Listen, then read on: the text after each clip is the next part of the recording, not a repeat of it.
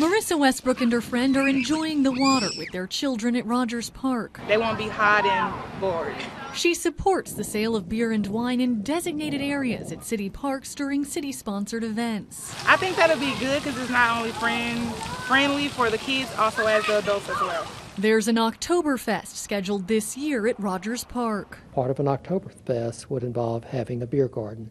Now, currently, the only places in the city that you can have alcohol in a park is Riverfront Park, the old Fair Park, which isn't even around anymore, and the Clubhouse at the Henry Homberg Golf Course. Wednesday, during a work session, Beaumont Councilman Mike Getz proposed allowing beer and wine sales during city-sponsored events at parks. And only in a defined area like a beer garden that would be roped off, and it would be sold and served in that area only. You could not bring alcohol into the park.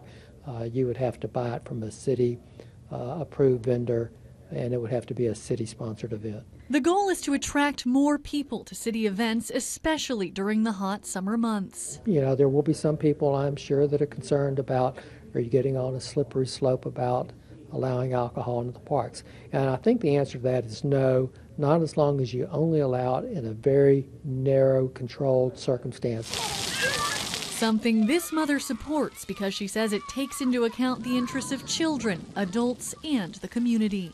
In Beaumont, Lauren Huet, Fox 4 News.